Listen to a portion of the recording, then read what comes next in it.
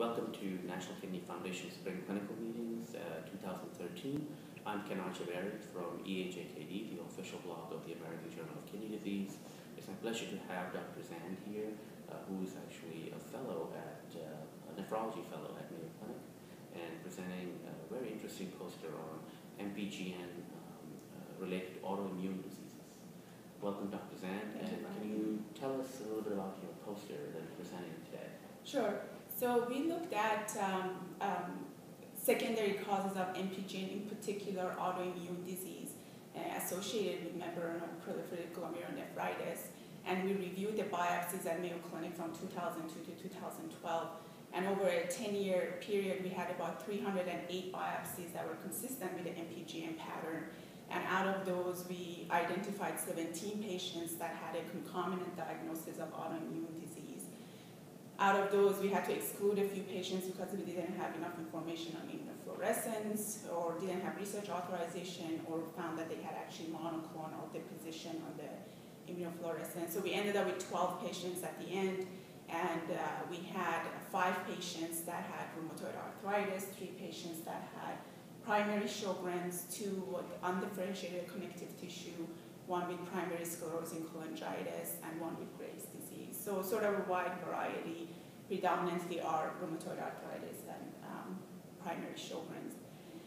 And it turned out that about the mean or the median time from the time of diagnosis of autoimmune to membranous proliferative was about 9.7 years. So you can actually develop it further out, years after you have had your diagnosis of autoimmune.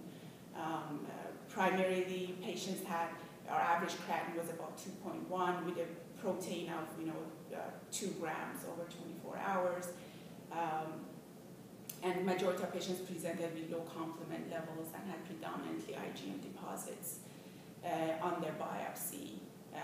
About 11 out of the 12 had primarily IgM deposits, whereas usually with other MPGN you sometimes see IgG predominantly. Majority of patients were treated with prednisone, and actually the response was favorable.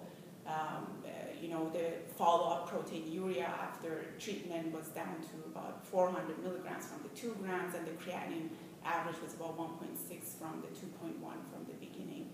And we had only 3 patients on dialysis at the end, but 2 of them had started on dialysis at the time of diagnosis. The treatment was very variable. Majority of patients did receive prednisone. Some patients did have evidence of cryo on their biopsy, and those received rituximab primarily. And there was a wide range of either Imuran or Cellcept or Cytoxan. So hard to know what really should be recommended as of treatment-wise, but for the most part it was favorable regardless of what kind of treatment they got. Very nice association. This brings us to the new classification of MPGN that has come out of Mayo Clinic. Can you tell us, tell our readers, listeners about this new classification of MPGN? Sure. So traditionally, MPGN was divided to type 1, 2, and 3, which is essentially based on what you find on biopsies on a pathology slide, and it really doesn't tell you much about what's the underlying mechanism for seeing this pattern. So it was largely based on electron microscopy findings. Correct. Right, either be it subendothelial or intramembranous or subepithelial, as where you see the deposit precisely. But now we know that that doesn't tell you much information as what really is the underlying cause. So the new classification that has been proposed is to divide it into complement-mediated MPGN versus immune complex-mediated MPGN.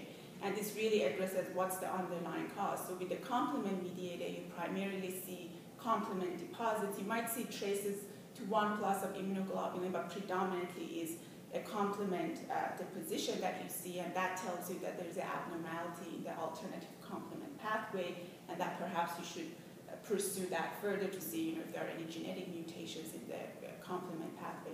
Alternatively, the other MPGN would be immune complex mediated, and as the name suggests, it's an immune complex deposition, so you have an antigen antibody that gets deposited in the kidney, and usually the kind of top differential to think about would either be chronic infection, which commonly would be hepatitis C, but it could be any other chronic infection that you have, that the patient might have.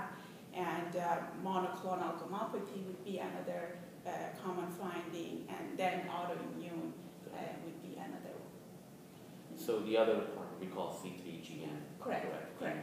The alternative Other pathway. pathway, yeah. In your study, did you exclude lupus patients, or were you surprised that you didn't have lupus as your top autoimmune disease? Right. Great question. So we actually did exclude the patients that had a diagnosis of lupus because it's a well-known association that you might see a membranoproliferative pattern on biopsy with patients with lupus. So that was excluded from the study. So I suspect had we included that, probably lupus would have been the most common.